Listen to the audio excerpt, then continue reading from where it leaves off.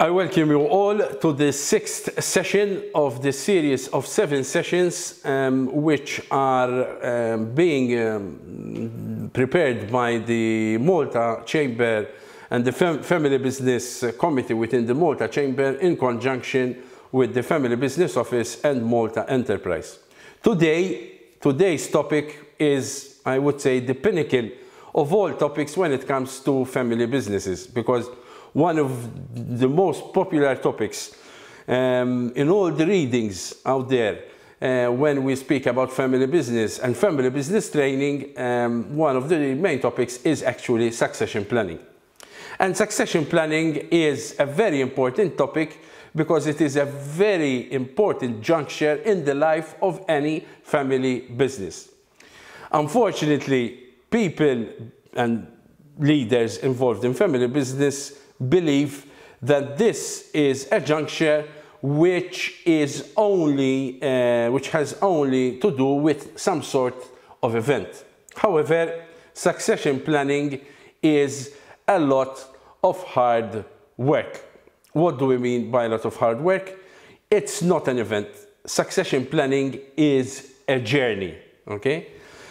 And this journey involves a lot of the things we've already discussed in previous sessions. If your organization structure and your ownership structure is not in place, if your corporate governance structures are not in place, if you do not have the strategic mindset, if you do not have the right information, and you're not a business which is enshrined in a data-driven culture, then you do not have the right building blocks to start dealing with succession planning. Many times you have a mess.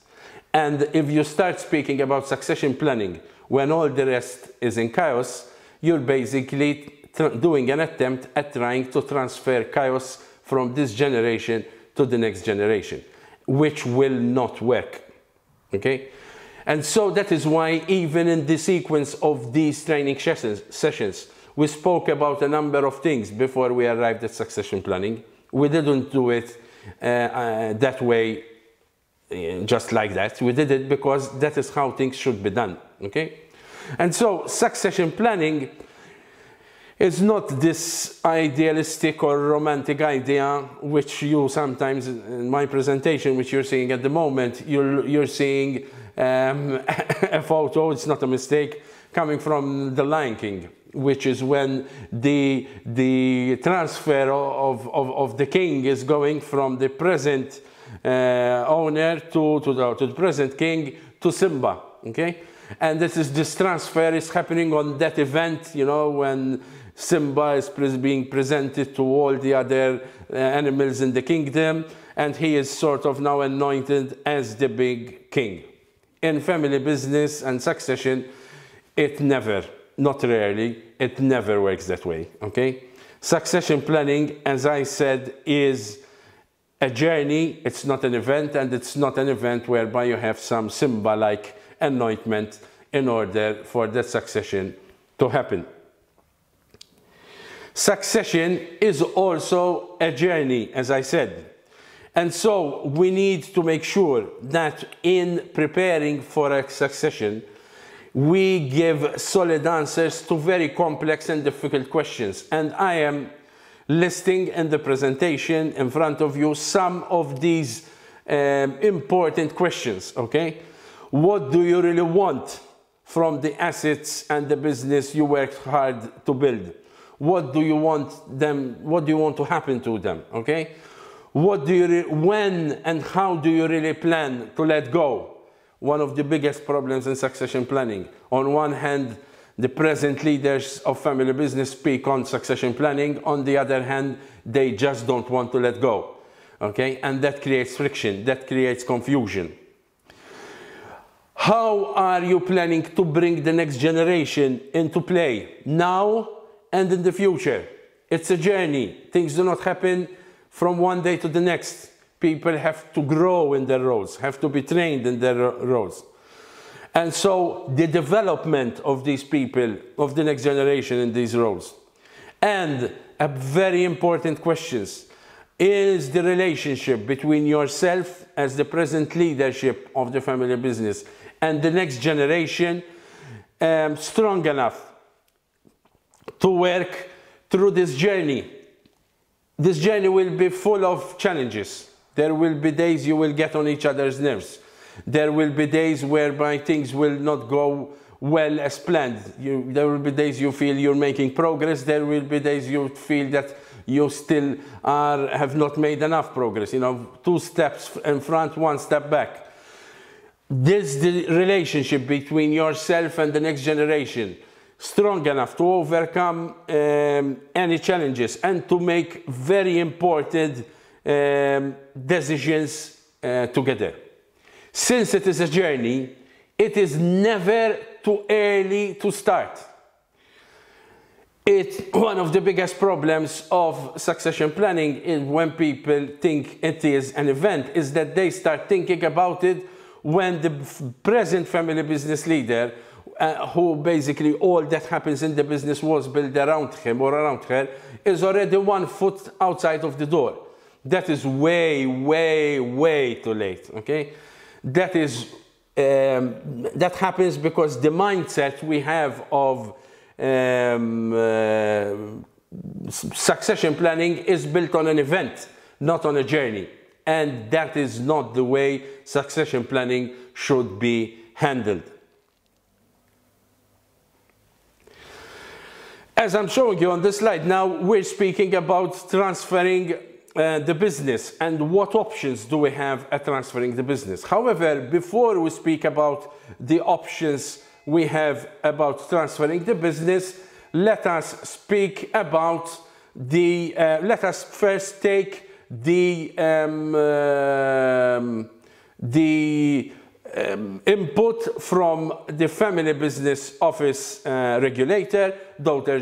Joe Gerada, who will speak to us about what assistance is available to businesses who are in the process or are thinking and planning to transfer their business, both from a planning and advisory assistance and also from a tax assistance that the Family Business Office can assist with. One of the objectives of the Family Business Office is to assist with inter vivos transfers. When we speak about inter vivos transfers, what we mean is the transfer of the business in one's own life.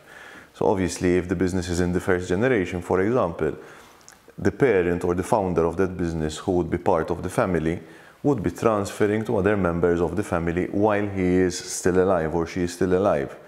Why do we promote this kind of transfer? The reason being that if the transfer takes place in one's own life, obviously the preparation can be much better, because you still have the founder there present who can be involved whenever required and within the levels required, and he can pass on his knowledge, contacts, knowledge in relation to the business that he had been managing for so many years to his children, the new generation, or else other family members.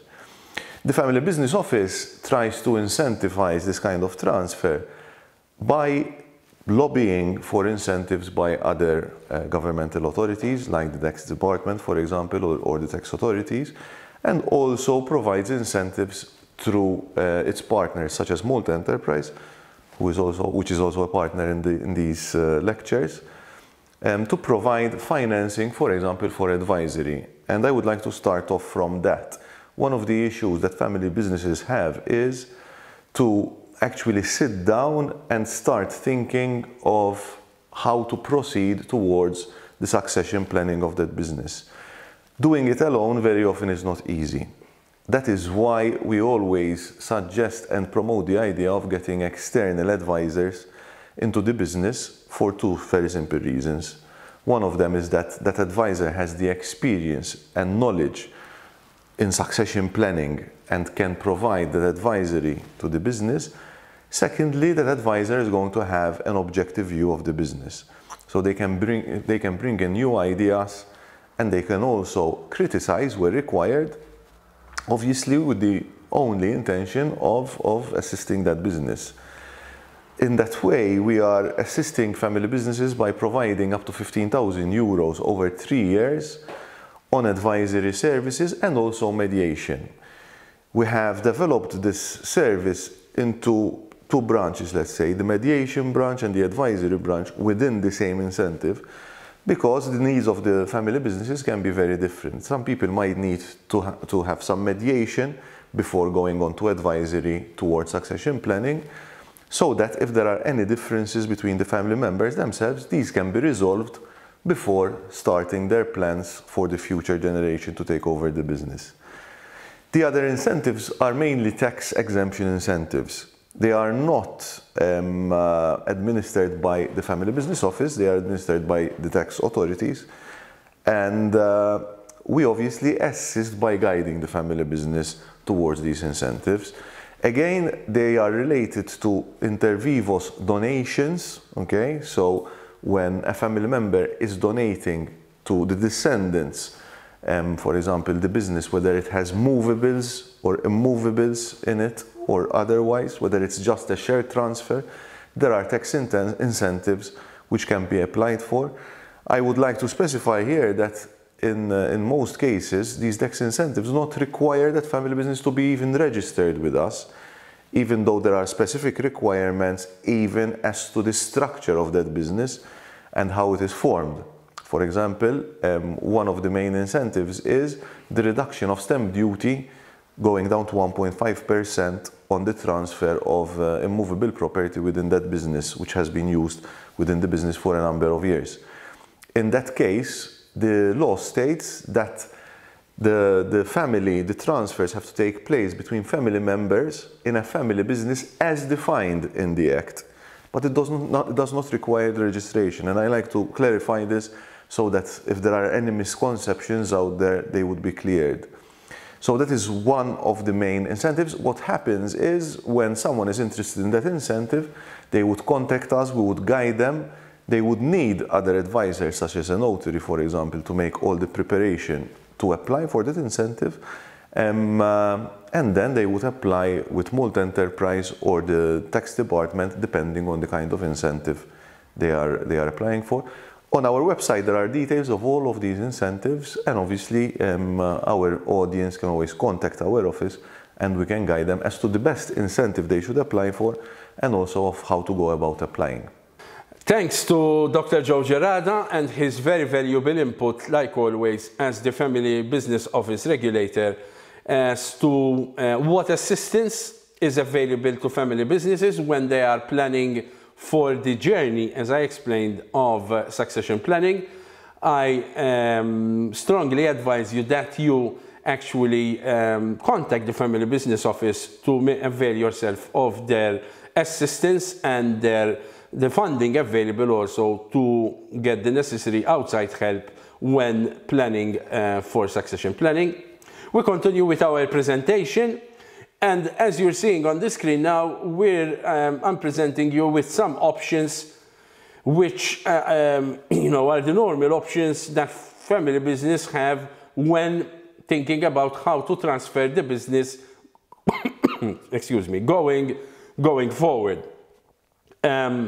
Obviously, one of the options is selling to an outsider. If there isn't anyone in the family business members, so family members who would be willing to take up the business going forward, one of the options is to sell, obviously, to an outsider. It may seem that, this could be sort of a draconian option, but a business has its responsibilities towards a number of stakeholders, not just the owners, including employees, for example. And so selling the business to an outsider in order to safeguard people's jobs is obviously an option not to be discarded if there isn't anyone from the family business who would be willing to and competent and wanting the responsibility to take up the business going forward. Transferring business to outsider is a very delicate process. Sale transfers can fail. Sometimes they start on a good note, then something wrong happens along the way, and it does not go to port, and it does not materialize. So it is very important that during these delicate negotiations, the information is kept under strict control, and that it is only the people from the owner's room and the boardroom that know about these negotiations, and that there is no spillage of information of this possible sale, so that management is not distracted from the normal operation of the business, because you don't want the business to be somehow jeopardized, especially if the sale then does not go through. What is important is that then the family owners, once the sale happens, they need to be able to live with whatever happens to the business, and however the new owners will transform it. Another option, which I am presenting you with, is that the business is divided amongst next generation members. This is a common option. Normally, and even when businesses start diversifying, they decide that they will split businesses in different business units, and then they will transfer that business to different business owners, family business owners. One business unit to one family business owner, another business unit to another family business owner, and so on and so forth. Normally the children. It's obviously, like everything in life, it comes with its pluses and minuses. On the plus side, partitioning a business obviously is a good way to minimize conflict, because everyone has his sort of pitch to deal with, and there is a less chance of conflict creation and stepping on each other's toes. However, obviously, it comes with a downside, and one of the downsides is that the splitting has a limit. Further down generations, there's a limit how much a business can be split even further, as more people in the family increase from one generation to the next. And so this approach is hard to replicate when ownership changes to the third, to the fourth, to the fifth generation going forward. The third option is obviously then, which I'm showing you on the screen now, transferring the entire business. So it is when you decide it is not a matter of splitting the business, it is a matter of transferring the whole family business, lock, stock and barrel, to the next generation. Obviously, more than the other options, this is where a lot of planning needs to happen and decisions taken about this transition, because you are really and truly going to transfer a whole business with a set of ownership and the present ownership model to a completely different ownership model once it is transferred. And so you need to prepare for it. You need to make sure that you have the right vehicle set up. Are you going to set up a trust? How will be the assets of the business be transferred? What will remain in the business? What will stay outside of the business? And obviously, you need to make sure that the corporate governance and the rules we spoke in previous sessions are in place, so that the various roles within those rooms are handed over as part of the transition in a smooth way. It is extremely important that we go over common problems with transferring a business. These are headaches a family business advisor like myself deals with almost on a daily basis. A succession plan, and I'm emphasizing this on purpose, is a journey. So it is not a matter like a switch. You switch on the light and you switch it off.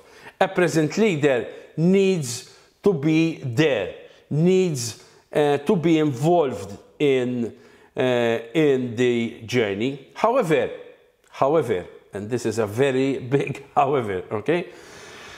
One of the biggest problems in the succession plan is that the present leadership gives no indication whatsoever that they are ready to let go. Many a times they actually remain involved in all the details, what we call micromanagement at its best, or actually at its worst.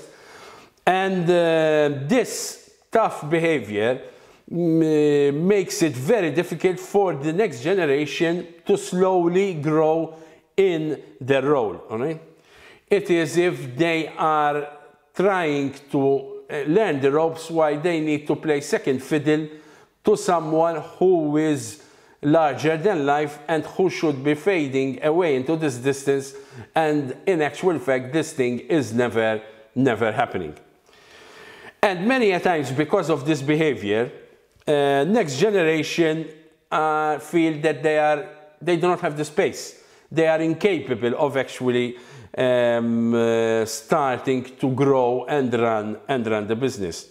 And you run the risk, and this is the biggest problem. The present family business leaders run the risk of tiring, exhausting, having next generation family members lose interest, with the possibility that they give up, and then you have no option but to sell to outsiders. So be very careful, okay? Be very careful. You would believe you're trying your best in order to guide the next generation, but you need to give them space. And when I say space, even space to make mistakes. You made mistakes in the past. They will need to make their own mistakes. So you may guide them, you can give them advice, but they will need to do their own fair share of mistakes. There is nothing wrong with that. They will learn from their mistakes like you did in the past. Another problem I see is that the transfer process offers no level of flexibility.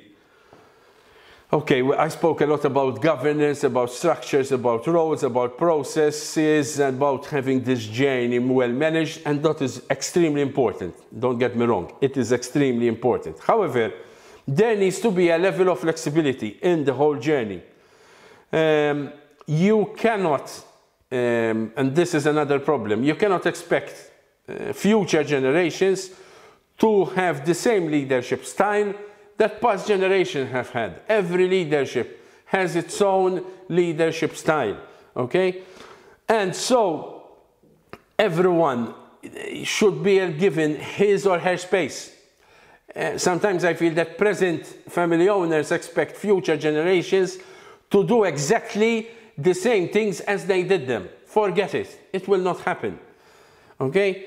You need to allow flexibility. Otherwise, you're going to actually this thing is not going to work. At the end of the day, you cannot assume that what worked for one generation is going to work for the next generation. There are various points within the journey of family business transition when things get stuck. That is why this slide is called actually When Things Get Stuck. And normally things get stuck when there is disagreement at some point between the present owner and future owners or future potential owners, when this transfer should actually happen. And so when should we start preparing for this generational transition? And you get this tug of war, okay? Yes, it's going to happen, but when, how, you know, there is no real plan.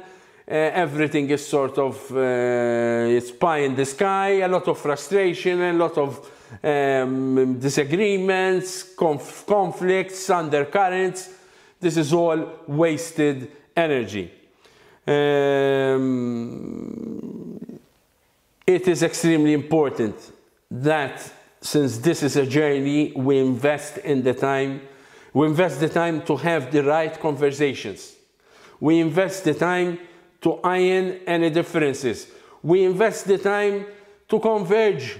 We invest the time to understand each other, we invest the time to make sure that the present family business leadership and the future family business leadership are aligned.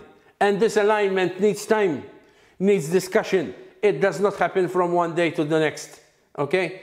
That is why it is never too early to start this succession planning journey. Which brings us to the importance of aligning these interests. You can divide the assets among children, okay? Or you can decide to actually transfer it lock, stock and barrel. However, the actual success of any succession planning will rest on the aligning of interests between the stakeholders, especially between the old guard and the new guard. I understand present leaders of family business that would want to maintain power until late in their life. But please appreciate that there are a lot of benefits to distribute, to start distributing power and to start distributing some assets before you hand over the reins. I'm not saying distribute all the power or distribute all the assets, but be it part of the journey, okay? Because passing down economic interests to the next generation, whilst, for example, retaining voting control, is an excellent way at preparing the next generation.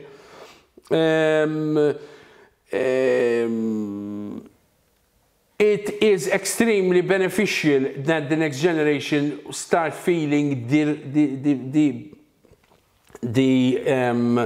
responsibility on their shoulders from an early day, okay? There are obviously owners that take the opposite approach, that do not want to leave it till the end of the day, okay, or till the very end, and they are ready from an earlier period as part of the journey to start passing on the risk and some level of equity down to the next generation, but they want to assure themselves that they want to maintain a source of income to fund obviously their retirement, or to a source of income for their spouse, obviously, because they obviously want a level of retirement which is comfortable considering all the work they have put into building their family business. And there are obviously ways, that means, at coming to an agreement about this. There are various ways under this modus operandi where this transfer can be done. There could be that real estate in the business is pulled out from the business. There could be that, you know, the old guard is kept as a director or as a chairman and they are paid director's fees. Or they could have preference shares whereby they get some sort of income, like almost interest, which is coming from the business. As we have seen in the interview we had before with the family business with the family business regulator, Dr. Joe Gerada, tax planning is an extremely important element when it comes to preparing for succession planning. Now, obviously, the details of tax planning within the remit of this training session is completely outside scope. However, it is extremely important that for any successful transfer of assets or the successful transfer of the business itself, you understand the full implications, tax implications of this transfer. And so it is extremely important that even from an early day, you get all the tax planning advice as part of the succession planning journey. We will now go through the core ingredients that need to be there in order to have a successful succession plan, okay? Many times I'm calling these core ingredients because they are not just ingredients, they are core ingredients. If they are not there, the chances of having a successful succession plan are almost zero, okay? So it is extremely important that all these ingredients are there. Obviously, the first port of call is the current leader. A succession plan is a journey. It is like a relay race, okay, where the runner needs to pass on the baton to the next runner, making sure that the baton does not fall and we waste time.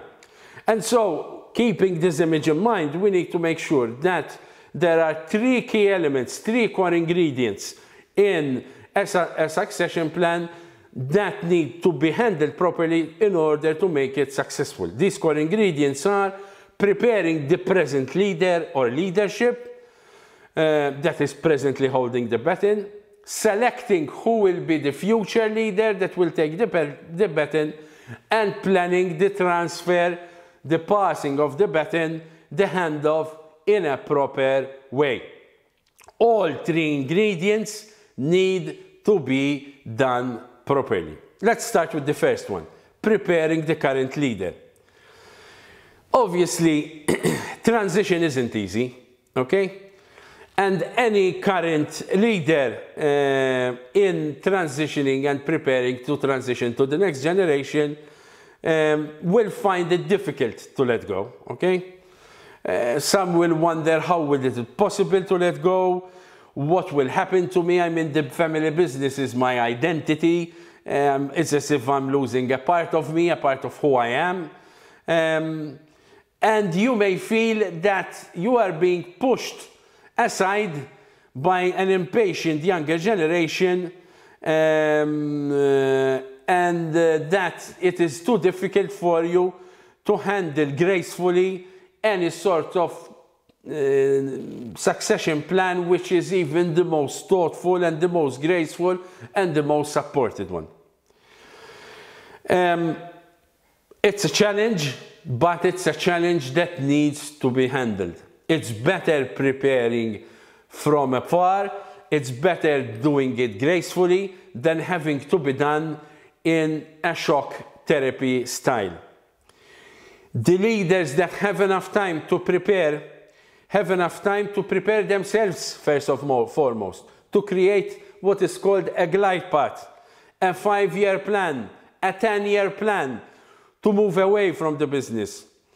And this glide path gives you time, since you're preparing ahead, to prepare it with others. You don't prepare it on your own, to get the necessary support and to allow you to prepare your life of what it will be like after you move out of the business. This is going to be a major life change for you. So you will need the support of people. You will need the support of any advisors you can get, any coach, the board of directors you presently have, your spouse, okay?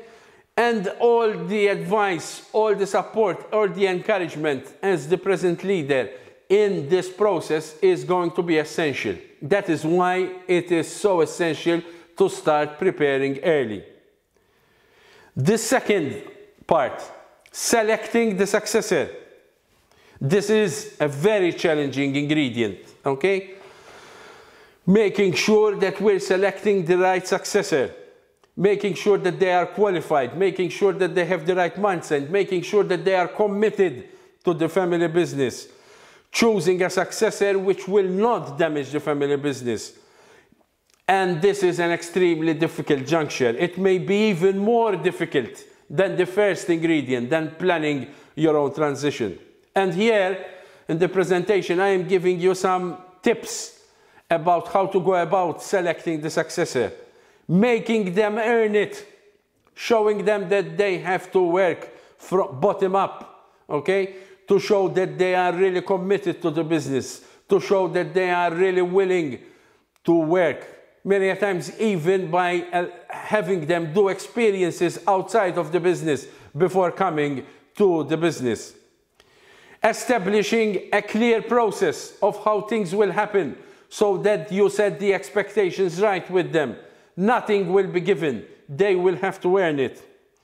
Ensure that there is alignment with the owner's strategy, that how things will happen so until the next generation actually become owner. Give them the space, as I explained before. You're not going to clone them. They are not going to become you, okay? They will come with their own ideas. They will come with their own leadership styles, as it's supposed to be, okay? You can only guide them. And if you believe, even late in the process, after you've given them all the opportunity, after you've told them how they should earn it, that they do not make the grade, that they do not have the necessary skills, that they are not competent, okay? That they are not committed to the business, okay? Do not think it is late in the day and remain the option of considering outside business leadership. If no family member is qualified, is there even the option of selling, if that is the only option available. And finally, before we go to the final part, I wanted to spare a few words on the importance of training and building the capabilities of successors. Many times I meet a lot of family business owners who are in a conundrum. In a conundrum in the sense that they would like to transfer their business to their children, but they feel that their business are not capable. They are not willing, they are not committed to the family business. But is it because of them, or because there was never an effort over a period of time, so from an early day, to engage them, to prepare them in their future roles, to prepare them in the corporate governance structures of the business? And if the business doesn't have corporate governance structures, how can you prepare the children to take on the baton if there is no structures within which they can take over, okay? So it is extremely important that enough time is given to train and build the capabilities of successors, as I am showing on the present slide. To train them in various elements and skills and concepts, elements which regards financial planning, financial analysis, in business principles and practices, especially governance, knowledge of the family assets, the shareholder agreements, business strategy, the industry dynamics, the family history and the values and the purpose of the family business. Example, setting up a family constitution with them. And also their personal leadership competencies. They need to be trained about what leadership is all about, what skills they need to hone in order to lead other people and for other people to follow them.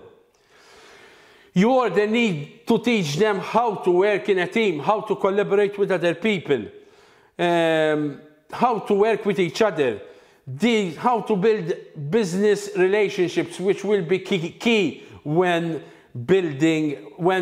managing and leading the family business forward. And in this journey of the transition, to create space where the next generation can practice these skills and can start making decisions early on, even if they are low-key decisions with lower stakes, but they will be practicing their skills.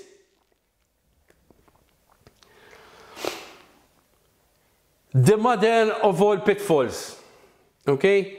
As I'm showing on the slide, leaving succession planning always on the back burner. As I said, I'm repeating ad nausea. Maybe I drum it into your heads. Succession planning is a journey, and journeys take time.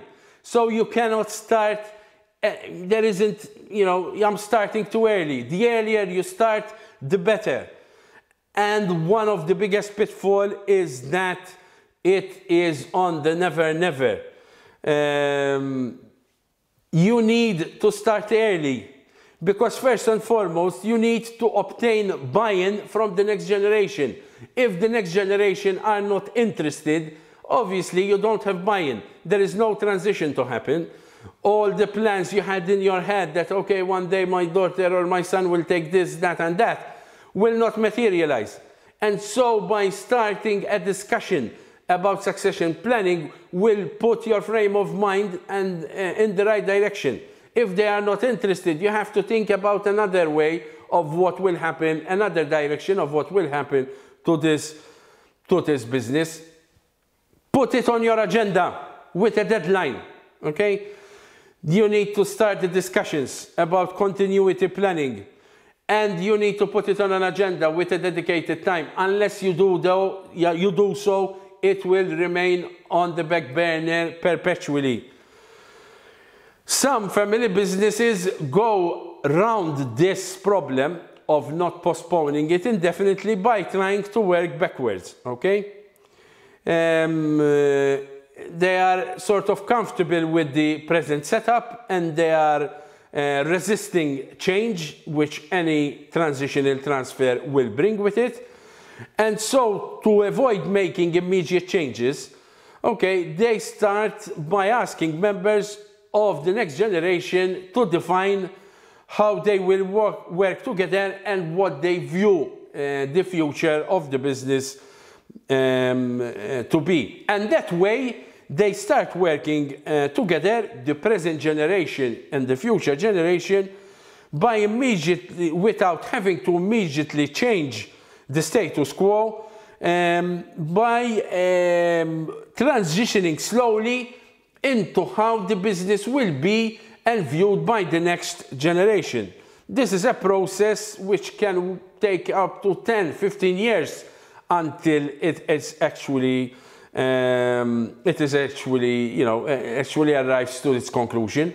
But it is a very important process because it allows the present generation and the future generation to bring changes slowly together. It allows the transition to seem also less threatening to the senior generation at this present point in time.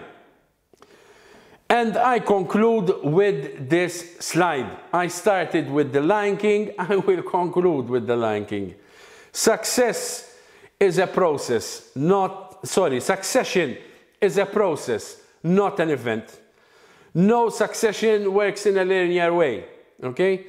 There will be good days, there will be bad days. Days you feel you have made huge progress, days you feel you had a setback, one step back. But it is important to plan ahead, and as the plan unfolds, you should look for concrete markers of progress, okay?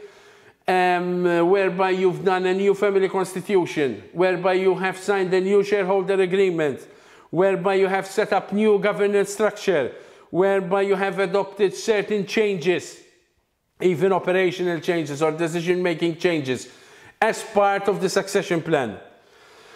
A healthy transition will not happen in a Simba Lion King way with an event and an anointment. It takes a lot of work to make a thoughtful and a very solid succession plan. Work on it. Work on it as early as possible to make it happen. If you work from it from an early days, if it is well planned, you increase the chances of having a good succession and of safeguarding the family business into future generations.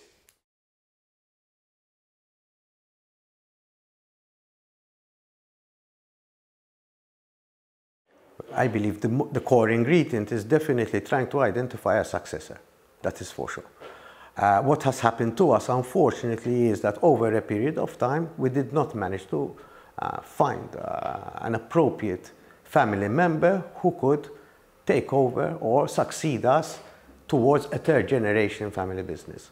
So unfortunately, I must admit, we have come to a situation where we have realized at a certain point in our lives that there is no succession in our company. So basically, out of those three situations, in view of the fact that now we are in a transitional period of selling the company, I would say that out of those 3 points, the first was obviously finding the proper successor. And now the second point is a smooth transition to the new owners. So this is basically my take on our particular situation. If you ask me why did we end up in this particular situation, is that I believe not much thought was given to succession in the past. We were all too busy as family members, as a second generation family business, in managing or micromanaging the business. And one doesn't realize that time passes by. That realization came to us around about 5 years ago, when my brothers and sisters, together with myself, started reaching the age of early 50s, when we realized, so now what happens when we all hit the 60s? We sought, obviously, external advice as how to take the subject matter further, and it boils down that the best would be at this particular point in time to find someone out there on the market to see if they're interested in acquiring the business, in view of the fact that none of our children took any particular interest in joining the organization. Well, to be quite honest, when you mentioned them going through all the phases I had to go through, I would say they're all equally important. I personally experienced that I had to take over the transition in a very short period of time. I had very little training, so it was very hard for me. Now I've been running the business for almost 27 years, so I prepared my children from an early stage as well, so that they can prepare themselves what a family business means, because unfortunately the impression of some people is that a family business is only about pocketing money and having time off whenever you like, but it's completely different. When you own a business, it's a commitment for life. It's something that you literally can't stop thinking about. Even when you're on holidays, you try and switch off. It's not that easy. But it's something that it becomes part of you until you get to a stage that it becomes more you than you ever imagined. Because the days when you're not there, even although you're not physically there, your mind is still there. When you leave work, it's not like I had the advantage that my father had sent me to work elsewhere, like I also did with my children before joining the business, which I believe is a good commitment for them. So when they come to work, you know, they know what it's like to have an outsider as a boss. And even when we started up the structure of the company, we also included having a CEO over there. So they had to understand what it means to sit down at board levels, that you have to present reports of what you're responsible for. And had I tried to do it on my own, I wouldn't have, because my children still look at me as their father. Although I try to differentiate the difference between being at home and being at work. In fact, at a point I even managed to convince my eldest daughter to call me by name when at work, so that she starts changing her mindset. It's not an easy thing to do. I can understand, because there again, I was in their position. My father used to own the business, and I used to work in the family business. So I believe even that helped a lot to understand it from different perspectives. But I strongly recommend that people should stop, think, and find the time how to structure the company itself. And if you would like to see the company moving on when it's time for you to slow down, because sometimes the fact that you have to slow down could be something that you're not prepared for. It could also happen tomorrow. You know, it's not nice leaving all the family members, you know, in a lot of trouble, which could have easily been avoided. As important it is as to have money within the bank account so that you pay the wages. Even this thing is important, that you prepare the family. It could be that you could have family members who aren't interested in the business, and there again I believe you should be capable to respect their opinion, because this isn't something that should be forced. It should be something that has to be coming from the heart, that you really feel it, because as I mentioned earlier, it's a full commitment. When we did the family structure, we also included exit strategies, because it could be that at this point in time, one or all of my children could like to form part of the business, but you never know what could happen in the future. So an exit strategy as well is important. And there again, I look at it as well, like when I took over the business, I already tried to set a target date when I should exit the company, because although in the beginning I mentioned that, listen, the changeover was quick when I had to take over, I believe the advantage that I was running the business at a young age, the enthusiasm and the energy is completely different than when you start growing older. So it was a bit difficult at the very beginning, to be quite honest. We started, as Dad mentioned, at the age of 16, maybe around 15, 16 years old. Dad introduced the family charter. To myself and my sister, there's only a year gap in between us two. And this was sort of, it was boring to us at that age.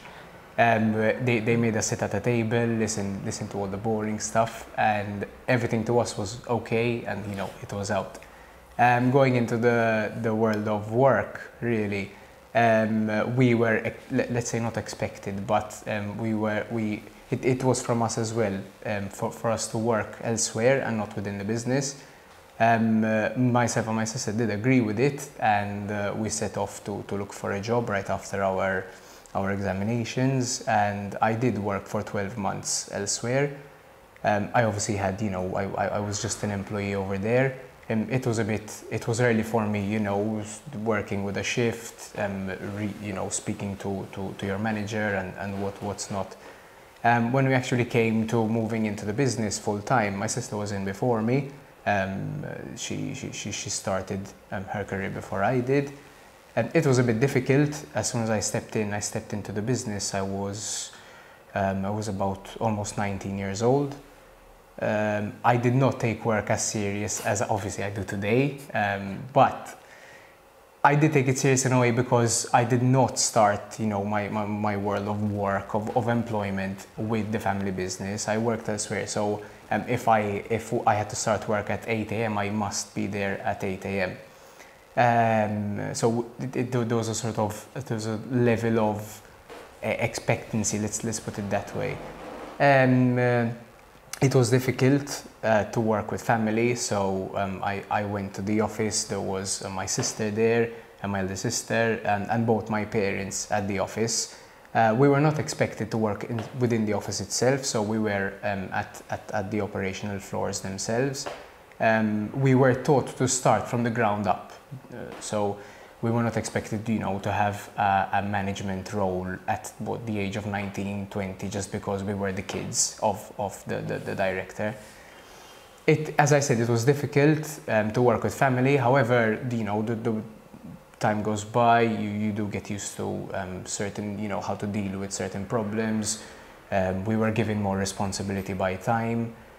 We were trusted with more, you know, with higher responsibilities and our own choices.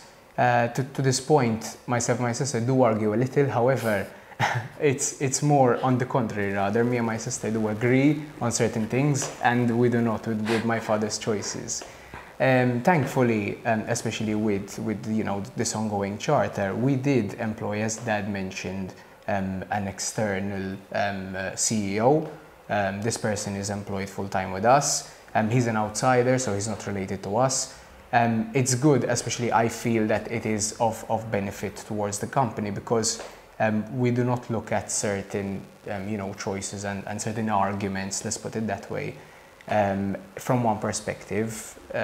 We were taught as well, myself and my sister were taught not to discuss certain issues at the kitchen table, but rather at the board table at the office. We do have that odd argument when we leave the board office. Once I still live with both my parents, and we do tend to argue at the dinner table. It is expected, but thank God, with the help of you know, sitting down at the table, this is the time where we discuss the problems.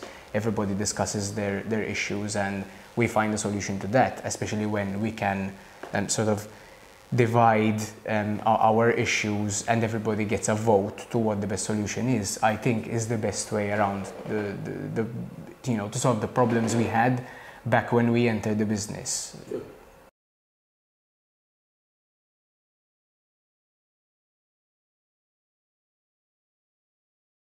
As I said, we're a second generation family business. What happened between the succession between first and second generation was an event. Basically, it was the death of our father 26 years ago. Luckily enough, at that particular point in time, two of us, that means 2 out of his 4 children, were already involved in the business. I mean, I was involved in this business 40 years ago. But 26 years ago, at the age of 62, our father passed away. There was absolutely no succession planning at that point in time when our father was still around. And yes, that event created an automatic succession, where we found ourselves then, having to manage a business. What happened to us was basically, number one, you're waiting. Okay, each one of us had our own family, had our own children, and you need to wait for a certain period of time for your children to grow, etc., etc. So what happened is, by the time then, yes, our kids grew up, etc., etc. Always driving into them the mentality, listen, not because your father or your mother or your parents are involved in a family business, that means you don't give a damn about education and rely on listen, I have nothing to do, I'm going to join the family business. I mean, this was something that we drilled into our children. Listen, you need to educate yourselves, etc., etc. As I said, what happened to us is our children all took up a certain level of education, and from their educational system, from what now they have all, got a degree, a master, etc. We never really channeled them to take education in order to continue the business, but we left them on their own accord. So basically, yes, I would say about 5, there was no real succession planning by us, by the siblings, where we were hoping that maybe one of the children would be interested. Those who are currently still in the education system are not showing any interest.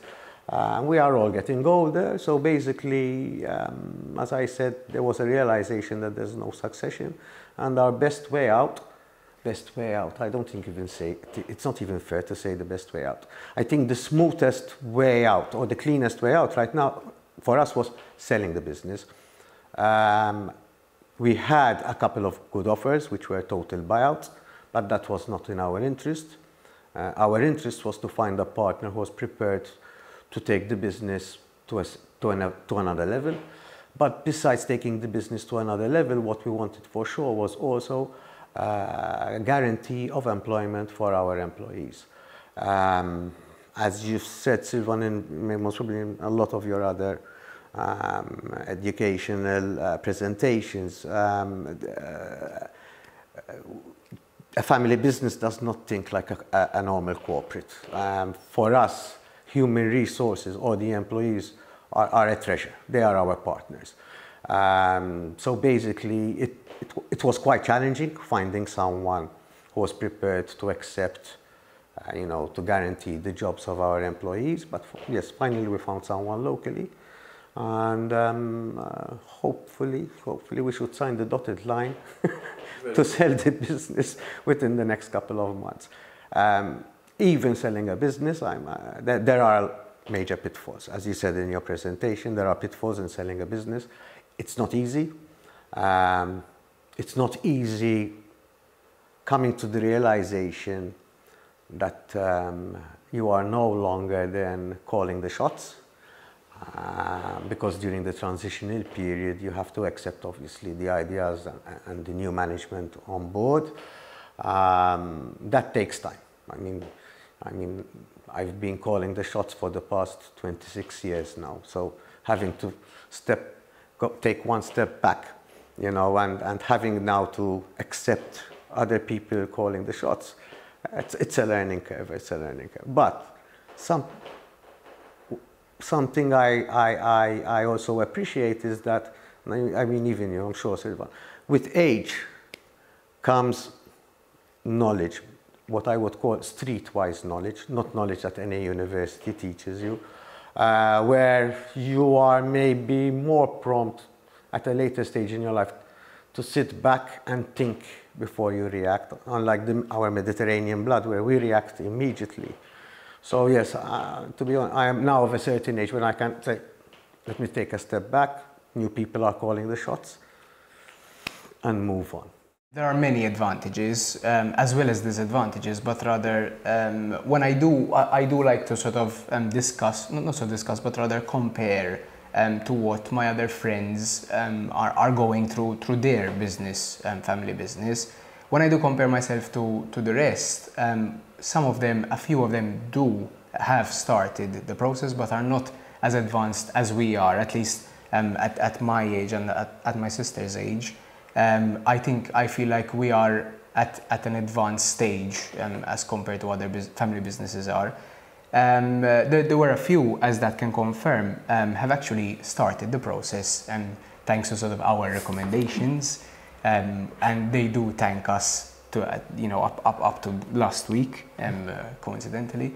There are a few who still, I think, need certain businesses, let's put it that way, who might need a bit of how can I call it? No, it's not persuading, but it's trying to sell it to them, because I do thank. I mean, although he is my father, but he does have a heart. He does get hard-headed a few times, and I do understand that. At my age, he was already running the business entirely on his own. He's gotten used to, let's say, for a good 15 years, he got used to taking a decision himself on the spot there and then. Now, I know it's difficult for him, to not take a choice on his own, because I don't know, if we were to purchase a brand new machine, he wouldn't just purchase it today. We would have to sit at board level, discuss, see if the company can afford it and at what timelines. And we do agree on board level. Before he did not, he just took the decision himself. I do understand that certain directors or fathers, mothers, whatever, towards the family business who run the show find that to be a little difficult. Yes, it is a little difficult to let go, because we are experiencing it at the moment. We do argue because he does take certain decisions without running it by us. I think that is one of the most difficult points, which, let's say, as I said, owners, fathers, mothers of the family business might feel difficult to let go. As you said, the family business, or at least the company towards the director or owner, feels like it is part of their arm, as you mentioned. It is very hard to let go, I think. Even at a point, I always was a bit scared that, listen, if something had to happen to me and there's no successor, what's going to happen to the family itself, more than just the business? Because finally, the family depends on the business, and my father always also taught me that, listen, your employees have their families which depend on you as well, so it's not just my family, it's all the families who make part of the company. So the sooner you have the successor, the better. First and foremost, you can put your mind at rest on the pillow in the evening, and you can keep calm and say, listen, if something had to happen to me, the business is going to keep going. And besides that, helping your kids, the successors who are taking over, makes things easier. I'm not going to say easy, because as John mentioned, there are quite a number of times where we argue about it, but it's always evolving. The kids are changing the way they look at the company, and even I'm getting used to letting go more. The problem isn't that I don't want to let go, it's that certain things become a habit. If I've been doing this for the last 15 years, to suddenly start for something very simple, I have to sit down at board level and discuss it. Even for me, it was a bit difficult. And what happens mainly is that I was the person who had the vision and the person who was implementing it. Now, the fact that we're discussing things at board level, even I had to go back to the stage where, listen, I have to come up with the idea and I have to sell it to the board before the idea can actually materialize. And at the same time, it's good as well, because it's an experience for the children, for them to start learning how to do the same. So that, listen, when if I had to come up with an idea, it doesn't mean that, listen, because it's my idea, it has to go through. You have an advantage because when you're sitting at board level as well, you're talking about the cons and pros of whatever you're coming up with. And it's not the first time that you came up with better ideas than I had. You know, I came up with the thought and Sean refined it even more. There were times when his sister, my daughter, changed the idea completely, and you have three minds. Exactly. And one of the biggest challenges as well that we had to face is when you have to, both myself and the other members, learn that, listen, even if whatever the board decides is not the idea I had, or sometimes it goes even against the idea I had, but I still have to be there and put my commitment to the idea that the group came up with, and we have to move forward. You know, that's something that I've seen it happen, and I'm very proud of what John and Michaela managed to do, because sometimes I find it hard myself. So if it's hard for me, it should be hard for them as well.